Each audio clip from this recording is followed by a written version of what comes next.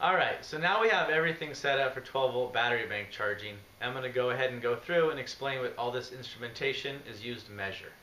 So to start out with, over here we have a digital tachometer. This measures the RPM of the pulley, which is also the RPM of the Wintura 750. This is a multimeter, and it's used to measure the voltage of the battery bank. In this case it's set up for 12 volts, but in other videos will be set up for 24 volt battery bank charging.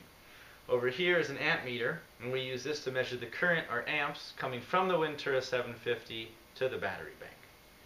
If you remember from the previous video, these three wires here are the three-phase AC output of the Wintura 750. They're hooked up to a three-phase bridge rectifier, which converts it to DC electricity, and the positive DC output from the rectifier is hooked up directly to the positive terminal of the 12 volt battery bank. The negative DC output of the rectifier travels through this amp meter, where it's then hooked up directly to the negative terminal of the 12 volt battery bank.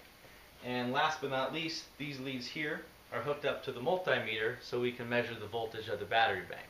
So now we're going to go ahead and fire up the engine so you guys can see what the Wintura 750 can do while charging a 12 volt battery bank. Alright, this is 24 volt battery bank charging with the Wintura 750.